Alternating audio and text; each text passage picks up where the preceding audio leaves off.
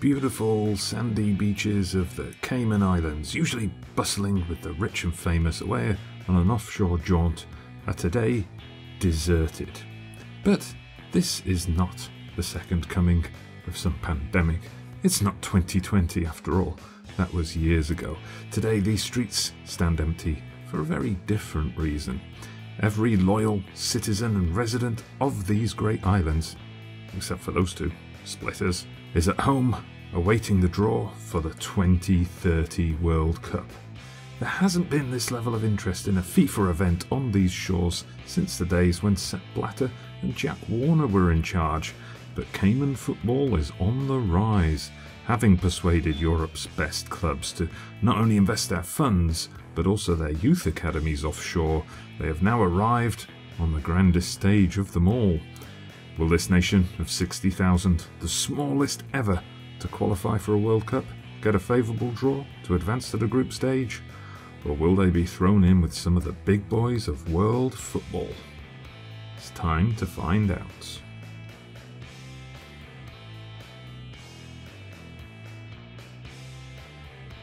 Well, finally, here I am. Hello everybody, Dodgy Gamer here, international manager of mystery, managing obscure nations so you don't have to. And yes, I've dragged it out a bit, I've teased, I've put something out on Twitter, if all's gone according to plan.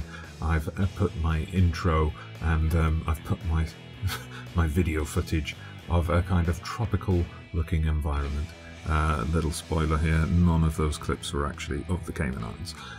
But it's all about building up to the World Cup. This is major stuff. This is what we've been aiming for since we started this save. An appearance at the World Cup. And you'll forgive me if I'm going to milk this like Farmer Giles' prize Jersey cow at 5:30 in the morning.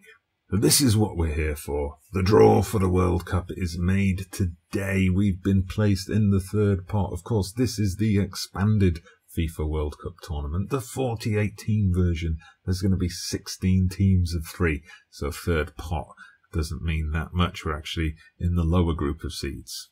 The competition is going to be hosted by Italy, so we need to find out who will be playing and which part of that wonderful country will be visiting. England are the holders, having won in the USA-Mexico-Canada tournament in 2026 after Holland won in 2022.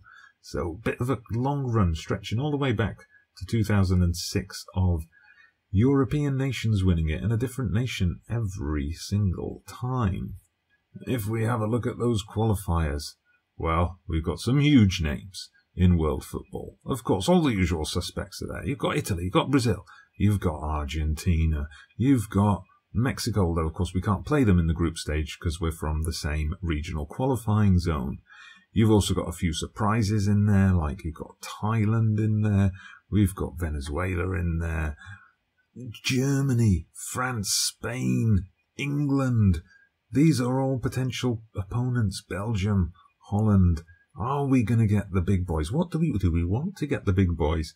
Do we want to have a massive match?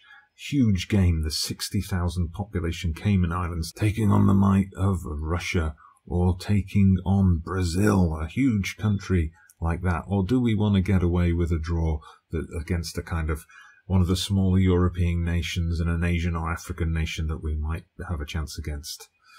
Oh, I don't know. So in the third seeds pot, all the other teams we can't be playing, so we can't be getting Cape Verde, for example. That would have been a good team to play. Austria would have been one of the better European teams to play, maybe. But Qatar we won't be able to play because we're all in the same pot together. Let's just place all those third seed teams into their groups. Ooh, and all eyes on the Cayman Islands in Group I. See what I did there? Okay, so all those teams have been drawn. We've got our first nations in each group.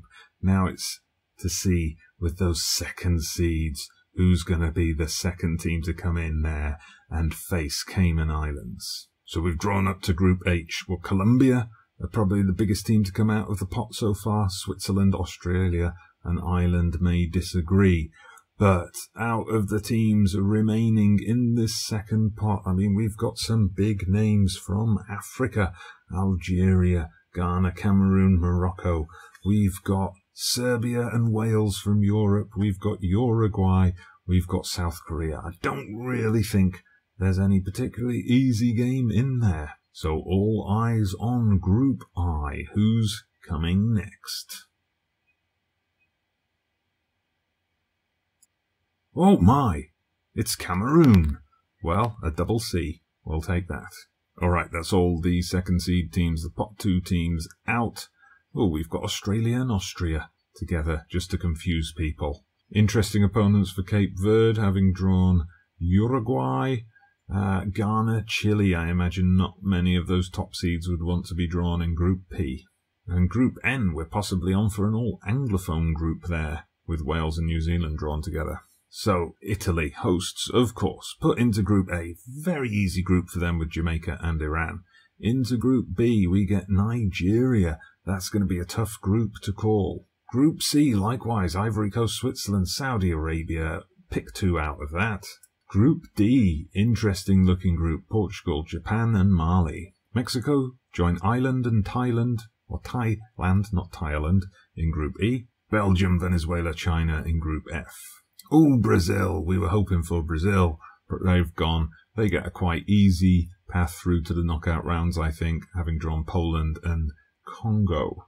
France in with Colombia and Trinidad and Tobago. So who does that leave us with for Group I? Well, left in the hat, we've still got USA, who we can't draw because they're from the same zone as us. We've got Senegal, who we can't draw because Cameroon are already in there. So that leaves us with a choice from Argentina, England, Holland, Spain, Croatia, or Germany. It's going to be a big one. Who's coming? Oh my lord, it's Spain. Well, you can't get much tougher than that. Spain against the Cayman Islands. It's coming at the next World Cup. Argentina with Algeria and Russia. Senegal, Serbia, Qatar. That'll be the group that I think I just wouldn't bother watching, to be honest. Group L, Holland, Uruguay, Cape Verde. Interesting group, that one. England with Morocco and Paraguay in Group M, shades of Mexico, 86. And Group N, I called it. It is N for Anglophone, as USA, Wales and New Zealand all go in together. Germany will be having terrible nightmares about the 2018 World Cup as they're paired with South Korea and Canada as well. And that means, annoyingly, when I hit draw next team, this screen's going to disappear, but Croatia are going to be in Group P with Ghana and Chile, another tough group to call. So there we have it, confirmation of that World Cup group. Cayman Islands in there with Cameroon and Spain. So we're with the 19th ranked team in the world and the top ranked team in the world against our 78th ranked Cayman Islands. Cayman Islands handed tough group, says the world's most obvious headline. So we're looking forward to our Italy trip. We're going to be playing our games in Salerno and Naples. That's going to be a big party for the summer. I should point out it's 2030, of course. That means this is the centenary World Cup, and Cayman Islands are going to be there. So you see those fixtures are now in our calendar, slotted into the diary for next summer. We kick off with, Spain. Spain in the first game. That could be painful. Spainful, even. Ooh, and then Cameroon on the 23rd of June in Naples. Cameroon, of course, came to Italia 90 some 40 years ago and pulled off one of the great World Cup stories of all time. A shock win over Argentina in the opening match, and then a run all the way to the quarterfinals. Can we channel the spirit of Cameroon with our plucky Cayman Islands squad? Do let me know what you think of our chances down in the comments. Be kind. Well, we've got our friendlies booked on the 3rd of June. It's going to be a big send-off for the team as we play Burkina Faso. I figured, that'll get us ready for Cameroon. Similar opponents. We tried to get Italy for a friendly in Europe. They said no. A lot of the other big European teams also said no. So we've gone with Montenegro instead. So as we finish on the squad screen, the interesting thing to see now is going to be those players, those ones who are holding out for caps for the England team. Will they be swayed around to the Cayman Islands now by our involvement in the World Cup? Well, that's what I'll be looking at when I name my next squad for the March friendlies. But for now, well, there was no match today. This was all about hyping up the World Cup, hyping up that draw.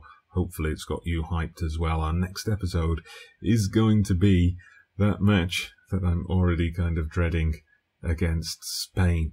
If you, dear viewers, would like to be involved, would like to contribute to that episode, do let me know. Just drop me a comment down below or send me a message over on Twitter.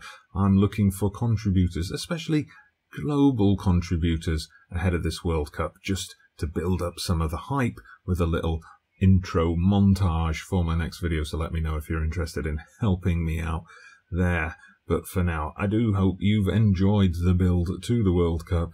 Let me know what you think of our group draw down in the comments below. What do you think our chances are of coasting past Spain and skipping over Cameroon on our way to the knockout rounds? Drop a like if you've enjoyed today's videos. Leave a comment, of course. Subscribe to the channel if you haven't done so already. I'm Dodgy Gamer, International Manager of Mystery. I'll see you in Italy.